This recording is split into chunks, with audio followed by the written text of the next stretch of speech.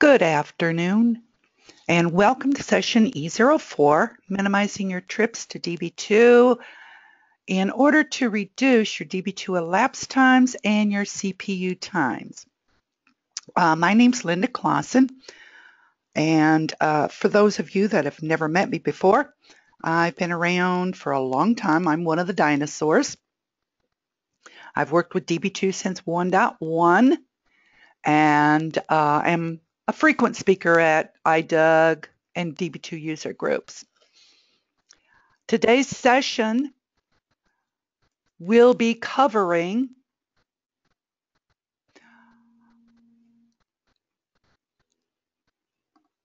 potential ways of identifying those long-running threads.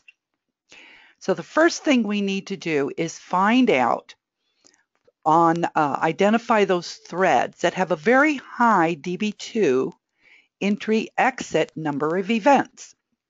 The more times you come in and out of Db2, the more you're going to slow down your transmission and your overall process.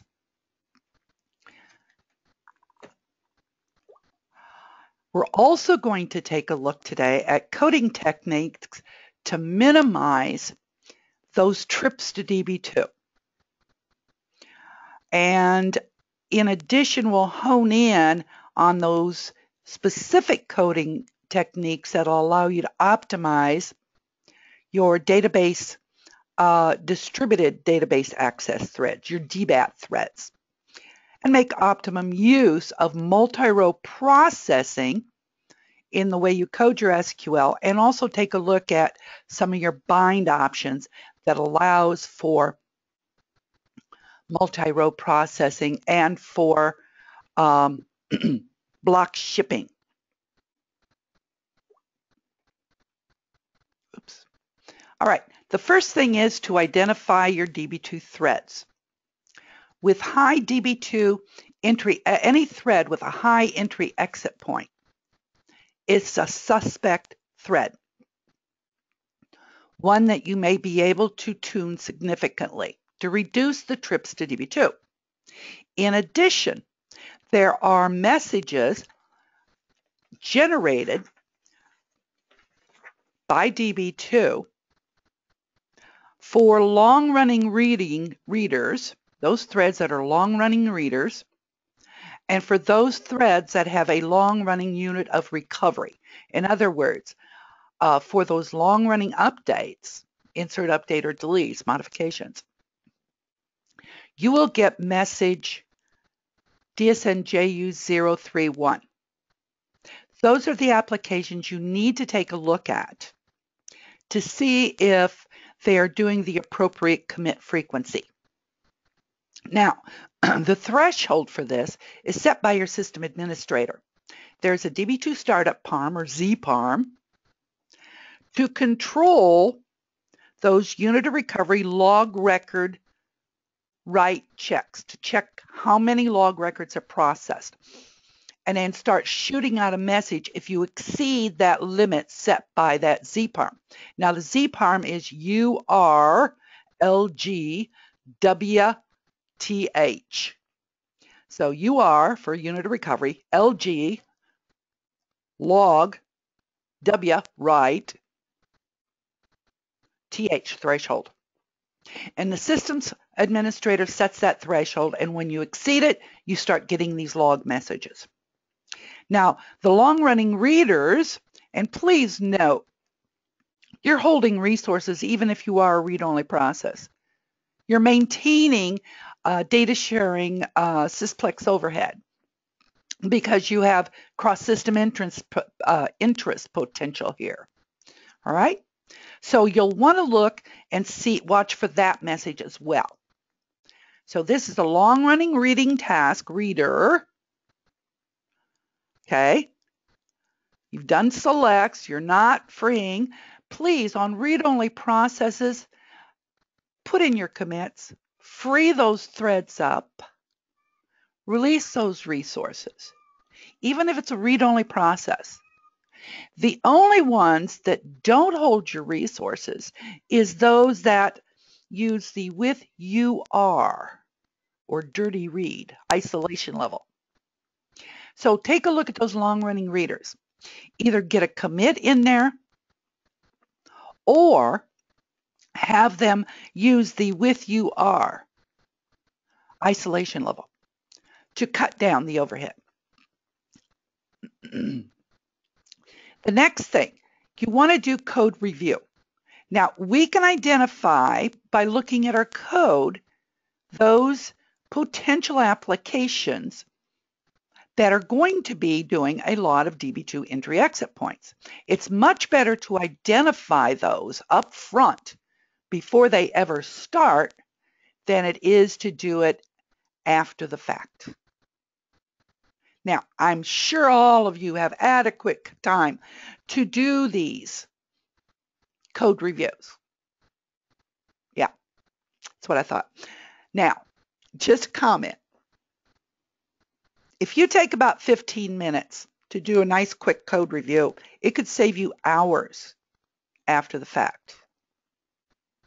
Once it's in production, it's a lot harder to make changes and to get the time to make the changes. But if you are already in production, the way to identify the potential long-running units of recovery are to take a look at your accounting trace and look at the class 1 application time. If you have a high application class 1 time, then that indicates you have a long-running unit of work.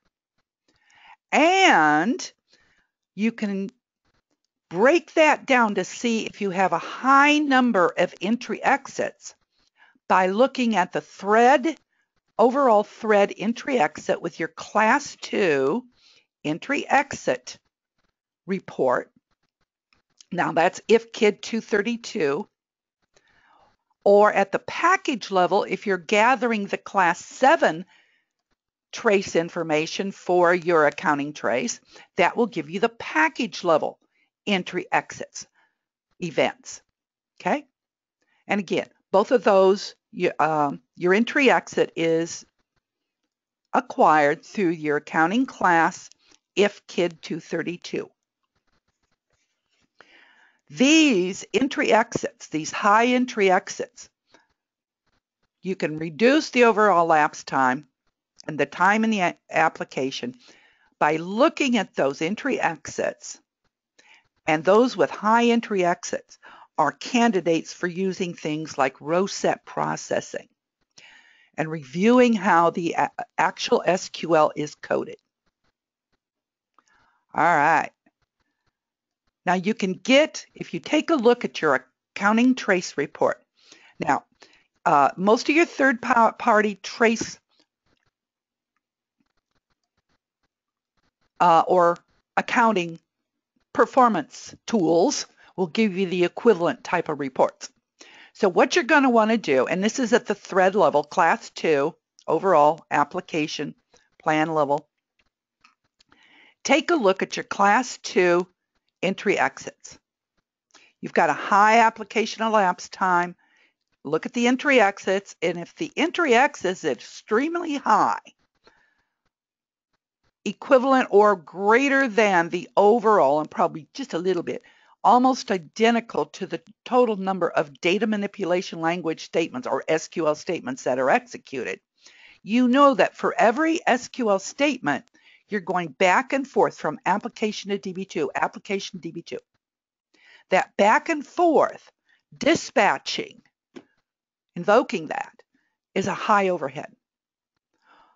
You will see that the actual SQL statements, such as inserts and your fetches, will add up to the DML statements. What you want to see is, for example, on your fetch, you want to see maybe 10 fetches and number of rows per fetch be maybe 100, which will decrease the overall number of DML statements and the number of entry exits. You've implemented, in other words, multi-row fetch, row set processing. You're grabbing multiple rows with a single fetch instead of just one. So you need to look at the rows returned for the individual SQL statement.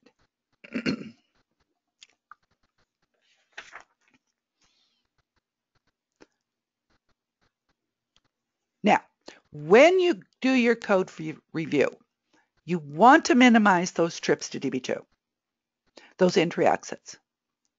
And the ways you do that when you're doing code review, looking at your COBOL program, you're going to avoid any unnecessary SQL statements, such as selects before a delete or selects before updates. Those are unnecessary.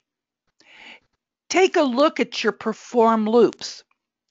Do you have a singleton select inside the loop for your fetch? Could that singleton select be outside the loop and be performed once right before you open the cursor and then you go into your fetch loop? A lot of times I see, just because of the nature of where it is coded in your logic, that you're doing unnecessary singleton selects. The next item you want to take a look at are your code, are your joins coded appropriately? Or for some reason, are they coding application joins? Now, when I'm talking about application joins, that's where they declare a cursor,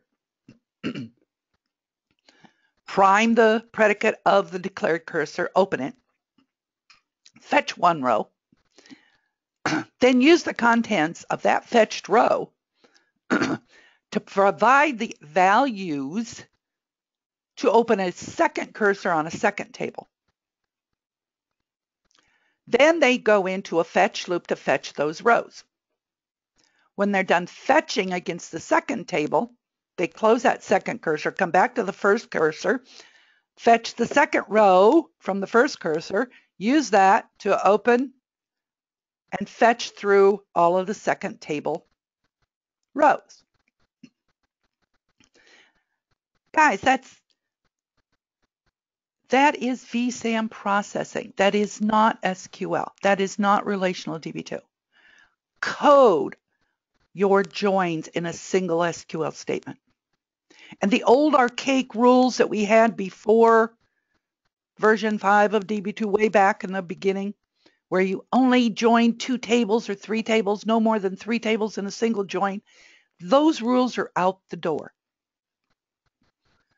I have coded as many as 14 tables in a single complex SQL statement. I've been able to join up to 14 tables and get sub-second response time, and convert a 3.5-hour join to sub-second response. It's all in knowing your data, coding your SQL appropriately for the join, and have the appropriate indexes for those joins. Filter everything in your where clause that you can. Join your tables. Don't put so much in the application code that you drag the relational environment down. Okay. Also, use output-only updates and deletes wherever possible. Put the filtering in the where clause. Don't select in advance if you don't have to. The only time you would select before an update would be if the content of the current row makes a decision whether to update or not. And most of the time, even that logic could be in the where clause of an output-only update instead of selecting first. And wherever possible, use row set processing. Hand DB2 an array to work on instead of single row process. take full advantage of the row set processing. Now, to be able to do row set processing, you may also need to make sure that your developers and your application code understand the usage of extended indicator variables. That's a critical part of the newer releases implementation of performance. Now, in version 10, as of version 10, I should say, we have the ability to use extended indicator variables to guide Db2 what to do during inserts or updates. Can be dynamic or static. And it allows you to code one update or one insert that includes all the columns each time instead of have multiple updates because it's a different set of columns within that table. Make everything static, one static insert statement, one static update. And then in the logic before the statement, take a look and see which columns you want Db2 to just use the default values for and which columns you want to, on an update, for example, hey, just ignore that it's in the list. Now that means that every column you're referencing in the values clause, you have to have an extended indicator variable. Whether the column was defined as nullable or not, you need an indicator variable. And you will set that indicator variable according to what you want to do. 0 if you want the column updated or provided, taking the value from the values list, okay? Or the variable from the set in the update. A -7 if you want it ignored in your update. A -5 if you want Db2 to use the default value for the column as the default is defined in the table definition. Okay. Then those applications you will bind or rebind with the bind option extended indicator variable yes. So you are able to provide the appropriate example. Let's assume for a specific insert, although it provides an address column,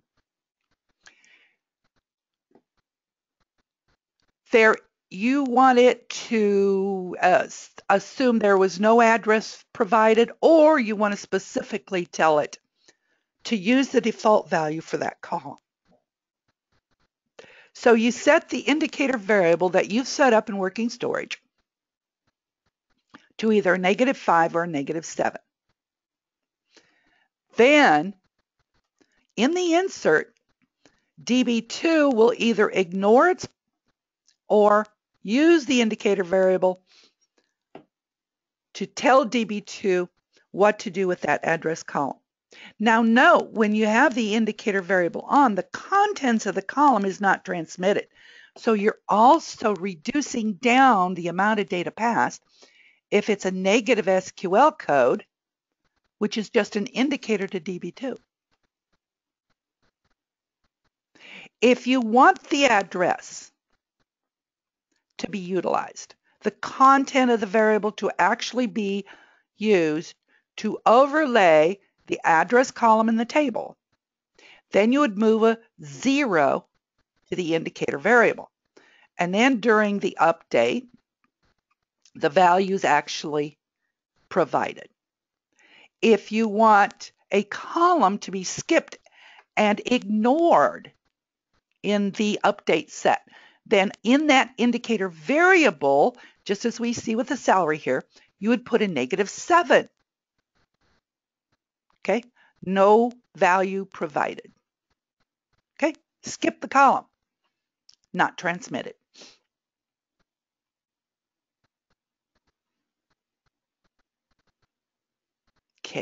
So indicator variable is an important part. And an important part of reducing entry exit is row set processing. You can use an array, let's say in COBOL, if that's your language of choice, and set up an array, let's say an array of 100. You will set up an array for each of the columns and say each of the columns occur 100 times. Then you can turn around and do a fetch, a multi-row refetch. It means Db2 is going to grab 100 rows out of the result table and move it into your occurs. So you have transmitted with one entry exit 100 rows to populate your array. Or you can fill up your array and do a multi-row insert. So with one entry into Db2, you've passed 100 rows for Db2 to insert before it comes back and said, okay, I did it. This can reduce the overall calls. In addition, upsert, okay? You can use your merge to reduce the number of trips in and out of Db2. If you need to look at the contents, the old contents or the new, you can do a select from the update. That will reduce. Now, to be able to use row set positioning or row set processing, you also need to understand the get diagnostics. Because if you're doing multiple rows with one trip to Db2, Db2 may need to pass back to you multiple SQL conditions, negative SQL conditions, exceptions. And that's the purpose of the get diagnostics. Okay.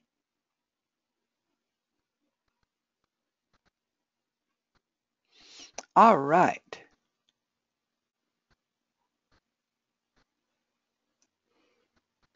Now, when we start looking at our multi-row processing, I want you to stop and think. Now, we can do one trip to Db2 and return, say, 100 rows using multi-row fetch.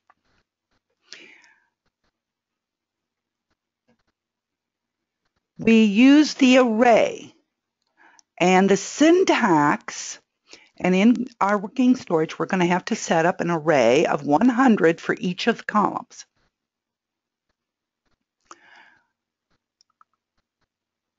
And have a variable we can use for our counter. Now you could put a hard code literal in there, integer in there, but variables are the best. So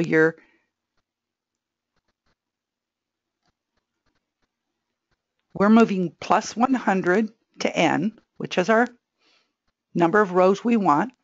Now we're going to do the fetch next row set from our cursor for our number of rows, which will be 100, into our array of 100 for each of our columns. If any of the columns are nullable or you're using extended indicator variables, providing a indicator variable, you will need to set up an array of 100 for each of your indicator variables. Now, these arrays are at column level or variable level, I should say. For example, you will set up an array for each of the columns in the table that you're going to be selecting. So now in our work area, you will see that we have our column 1 array, our column 2 array, our column 3 array. Column 3 is a nullable column, so we set up an array for it, the null indicator. Then we declare our cursor, select our columns from our table. In the cursor, it's cursor with row set positioning. So Db2 is aware of that at open time. Okay. Before the fetch, you will prime your count. Then you'll fetch next row set from your cursor for your row count that you want, number of rows you want, into your arrays. Okay? And that way, with one trip to Db2, you can return 100 rows moved into that array. The positional moves. Now, if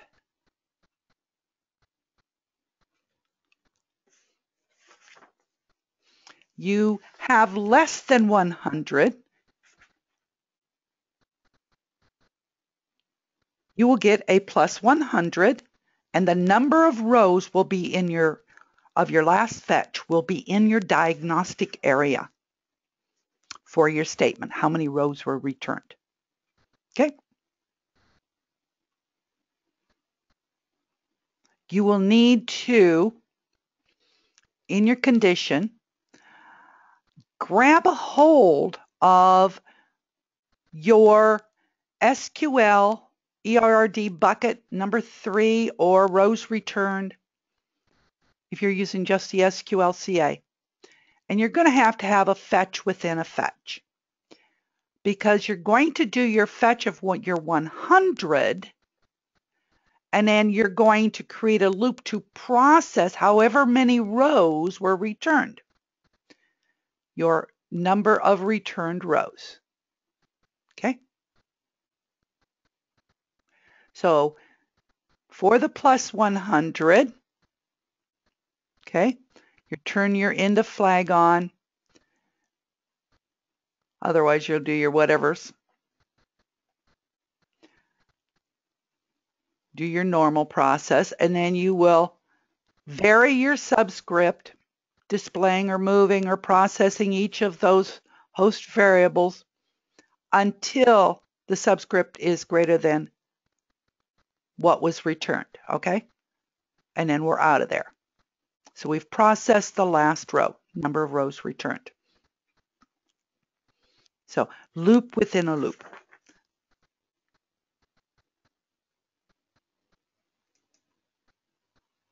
Multi-row insert. You're going to prime or fill up. Here we're only doing 10 rows. I prefer 100 and then do a commit. But I'll prime my array with my 100 values. And again, the array at the column level. And then set the appropriate indicator variables for each one of those.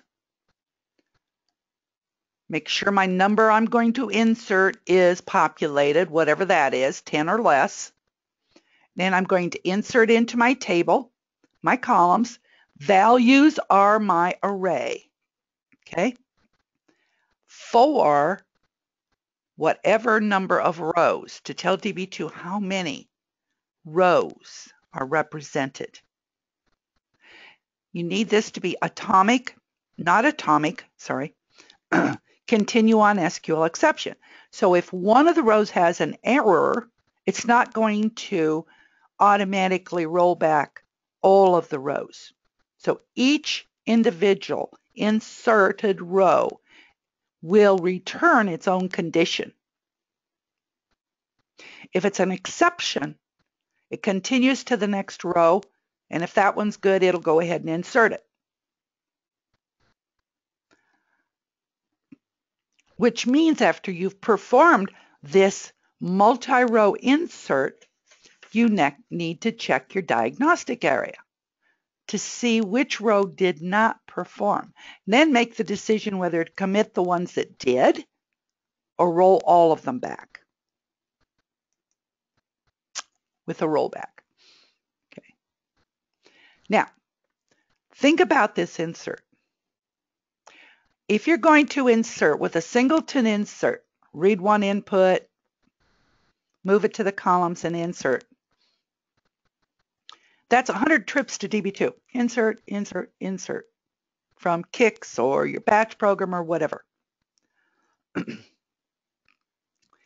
In the instance of using an occurs of 100 for your row set, and insert with one trip to Db2. You insert 100 rows and then return. What do you think's best? 100 trips or 1? Also consider you have the load resume yes. Multi-row insert performs closer to a load resume yes share level change than a singleton insert. Of course, load resume yes can do a few other things. If you can use the load resume yes for large volume, do it. If you need a large volume insert and you want to make it efficient from a COBOL host language standpoint, use multi-row inserts.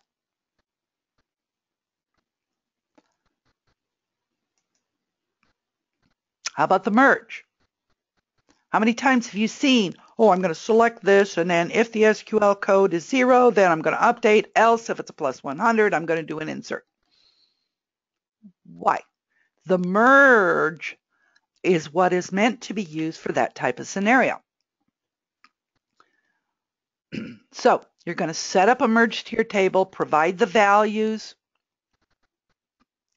compare the table content to the new value content being provided for the new content. When we match, we do the update. When it's not matched, we do the insert.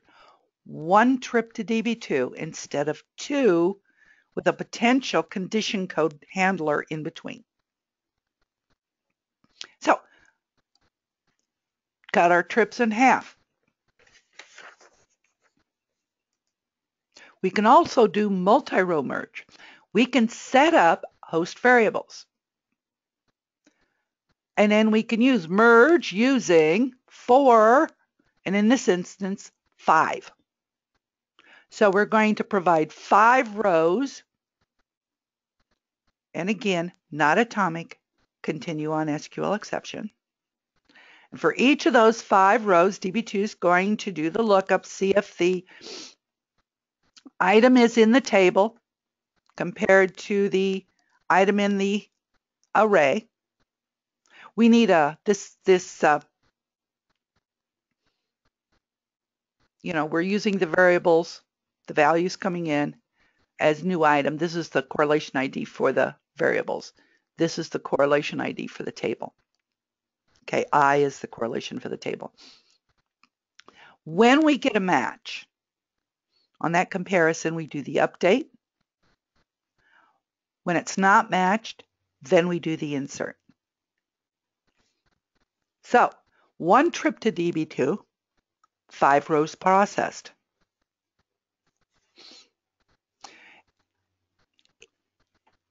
If any failures occur, you'll get back an SQL code 253 or 254 at the end of the merge. And you will need to take a look and use your get diagnostics for the statement to see how many conditions were returned with the number. Okay, total conditions you need to handle out of the 5, how many failed. Okay. And then turn around and perform a get diagnostics of each of those individual conditions. Okay. So that you can retrieve back the detail, the SQL code, the SQL state, etc. What row number was it?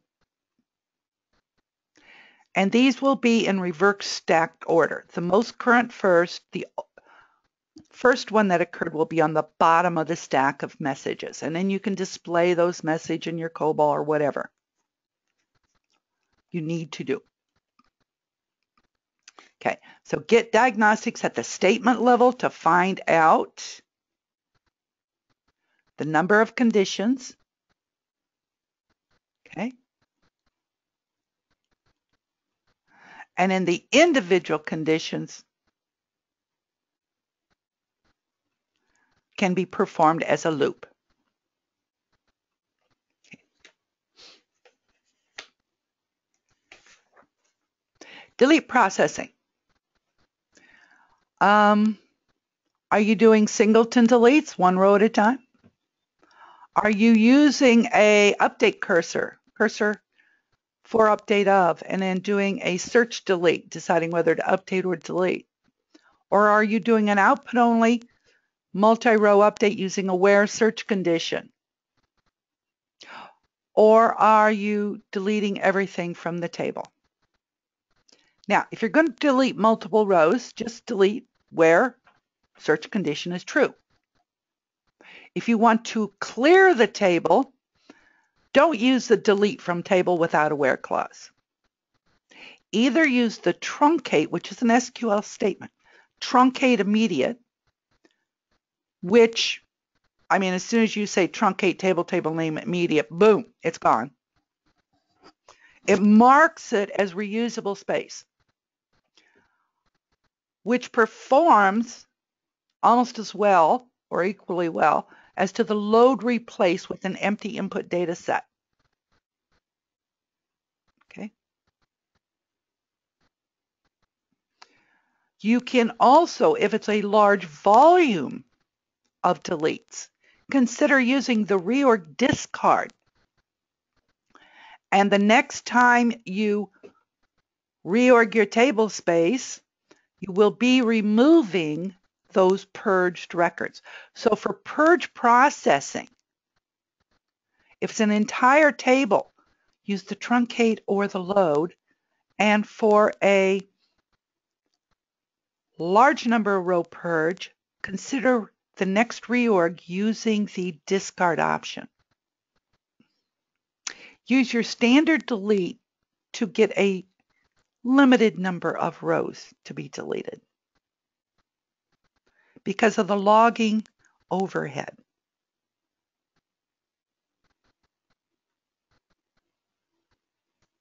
Okay, truncate. Now, a lot of times we want to return the modified data.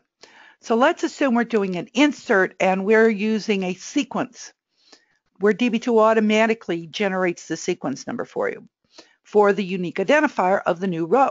Well, you want to see that. Well, you do a select from the insert. So Db2 performs the insert and returns to you in the final table select the value it assigned. Or when you're doing an update, you want to see the after update entire row. You can do a select of the entire row after the update, or select from the final table after a merge has occurred. So you see the contents that was either updated or inserted. If you want to look at this is after the process. If you want to look at the before process on a delete or update, you can use select from old table before your delete. So there's really no excuse for writing multiple SQL statements when one trip to Db2 is enough.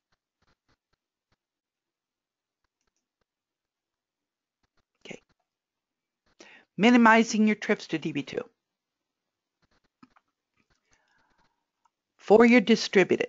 Now let's assume you want to make sure that enablement of block fetching occurs in your distributed apps.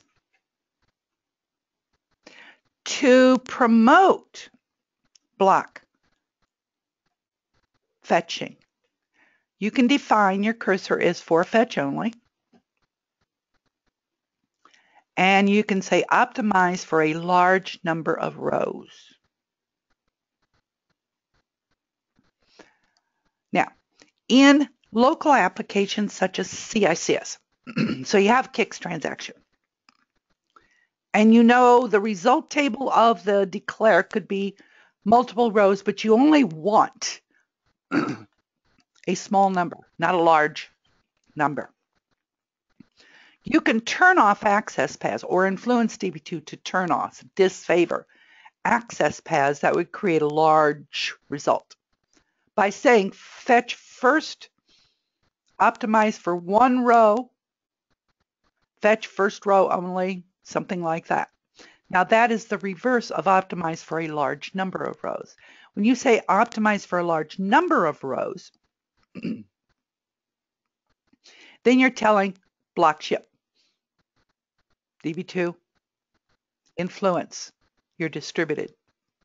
As long as you have subsystem parameter extra server blocks, it can fill up the multiple blocks to ship them back. Continuous block shipping, fetching, excuse me, can also be accomplished if you're using, if you have a ZOS client to a ZOS server. So Db2 to Db2, and both are ZOS. So if you got a ZOS client and you want to bind that package where you're going over to the other Db2 ZOS server with database protocol DRDA CBF. Okay, so block fit shipping database enable for where ZOS is client and the server. Okay. You can also do a fast and implicit close. If you say fetch first X number of rows only, when the last row is returned to the client, it can do an implicit close of that cursor for you. Now, be careful because what you want to make sure they really don't want any more rows because you've done an implicit close of the cursor. In version 11, you can also create something called a data type. You can create an array data type. Okay. Now, the array data type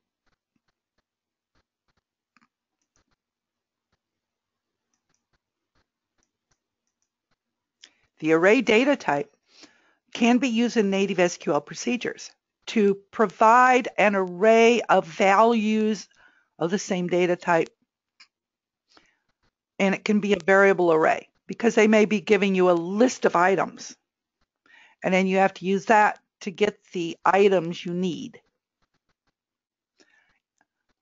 and return to the client. So take a look at the new array data types for your native SQL procedures. And you want to move as much SQL from the client to Db2. You want to take full advantage of your stored procedures in your distributed. Now, in your distributed environment, network traffic becomes critical. Doing those single SQL statements across the network can bring your network to its knees. We learned that a long time ago.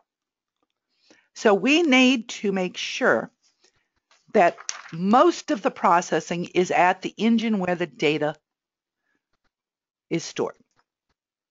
So the best way to do that is to put all your SQL and the processing associated with that SQL where the data lives. So we've broken our process in half. On the front end, we receive the request, we validate the input, we provide that input to the server where the data lives by calling a stored procedure. The stored procedure then receives that, processes the data, and when it's all done, returns back to the caller. One request in, one request back. And then we display our results. Now there's two definite flavors of stored procedures. You have your external stored procedures. They've been around for a while. This is your typical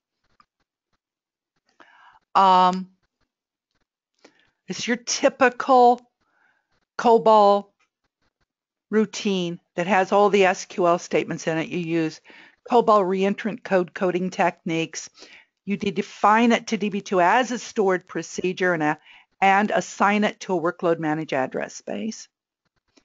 and you put those definitions in the Db2 catalog. Then when the client calls the stored procedure, Db2 looks in the catalog, sees that it is a COBOL stored procedure associated with a workload managed address space. It will load it in from the load library, execute that as an allied request, going back and forth to Db2, executing all the SQL from the COBOL program, COBOL stored procedure. And when it's done, it'll return that to the front-end user.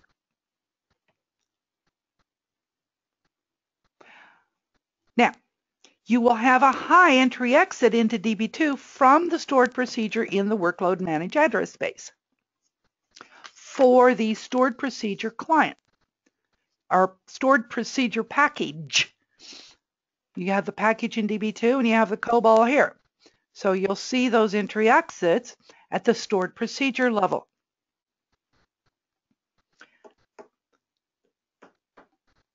Now, to reduce that entry exit, you can convert that to a native SQL procedure. With a native SQL procedure, all of the if-then-else logic, procedural logic, as well as the SQL itself, is stored in the package of the stored procedure. So that bytecode is loaded into Database Manager and executed internally in Database Manager.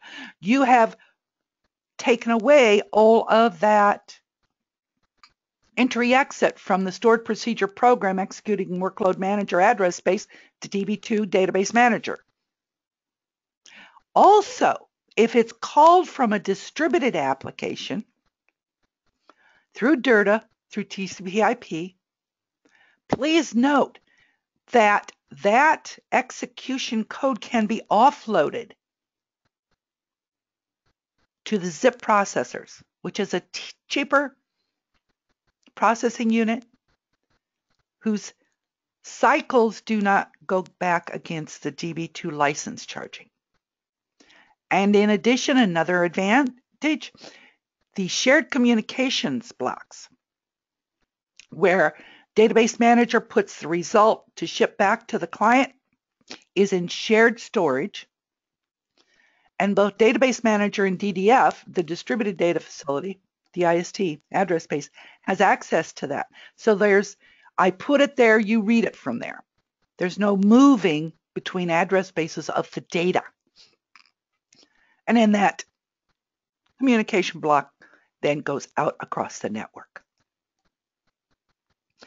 Now, to promote that process and to keep overhead to a minimum and reduce your locking, you want to review your binds. Now we can bind, the normal bind is cursor stability, current data, no. If you have application interfaces that can afford to do dirty reads, please bind them isolation level UR. Okay. Database protocol. DIRDA protocol, private's no longer supported, hasn't been for the last couple releases. Now there's a new one in version 11. So if you have a version 11 client to a version 11 subsystem, Db2 server, Db2 to Db2 across the ZOS platforms, you can also use the DB protocol DRDA CBF on your bind. Okay? And you can get connections to use package-based continuous fetching or retrieving result sets from your Db2 for ZOS server, okay? Also, we are really promoting thread reuse, so we don't have to build these threads. And to get the best level of reuse is the release deallocate, okay? And then we promote you putting your commits in to free resources so these threads are reusable. Yeah. Release deallocate means those reusable threads will stay around longer, but you freed up your locks and everything else with the commit statement. Release deallocate. And you can avoid in certain applications, you can bind with current access resolution. If you don't want to wait for an data modification, insert or a delete, you can tell Db2 to use the currently committed version. So if it's a delete statement, you'd get the row before the delete is committed. So you'd get the old content. For an insert, it won't exist.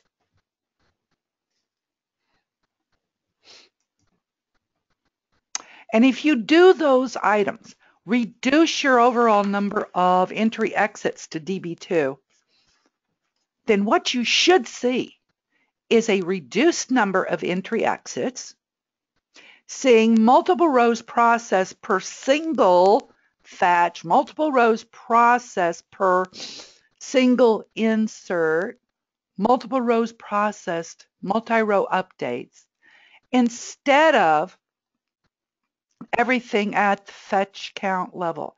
You will see the distribution and reduce the overall entry exits to your invert. So review your times, look at your entry exits, review, test, monitor, test, to get this down to a reasonable level in Db2.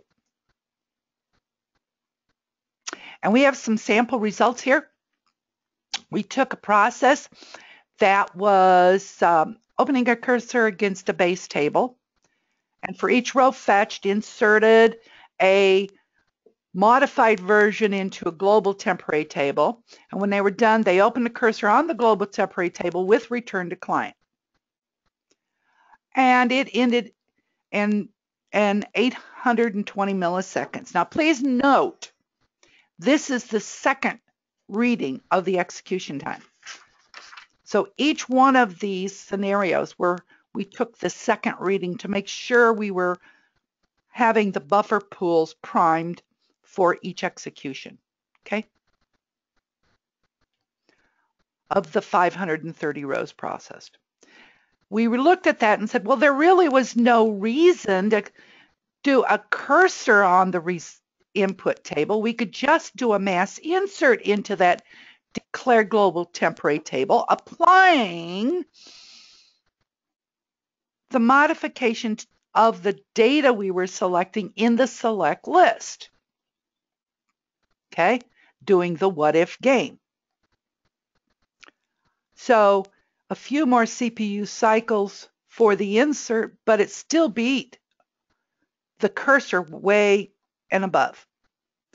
So we mass inserted in the global temporary table and then opened our cursor against the global temporary table, passed it up back to the caller, reduced it to 570 milliseconds. So we saved about 250 milliseconds. Now the final process was, well, what do we really need that global temporary table for? We don't. We can do the open cursor against that select that contained the modification of the data, symbolic what if modification, and just return that to the caller.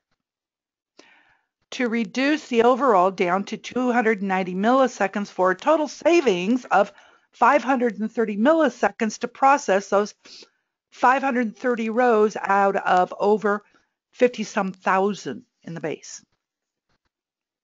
So ask yourself, if they're using things like global temporary tables, are they really necessary? Why did they use them? Make sure it is because it's necessary, not because they just want to create a global temporary table because it's something new, or they want to throw it in a scratch pad and perform the logic in COBOL when it could have been performed in the select list, in the select itself. So good coding practices really do reduce the trips to Db2. So review your long-running units of work. Perform your code reviews. Avoid any unnecessary SQL. Look at your perform loops. Move application joins and do multi-table SQL joins. And make sure they are tuned and explained appropriately. Use output-only updates and deletes wherever possible. Look at row set processing. Do multiple rows at a time, so your COBOL programs can achieve what we have implicitly done with read-only processing, at least in the distributed with block shipping. Look at your accounting traces or equivalent. Look at the number of times you enter and exit DB2. Compare it to the number of SQL statements executed. Okay. Look at the overall performance. And now, any questions or discussions?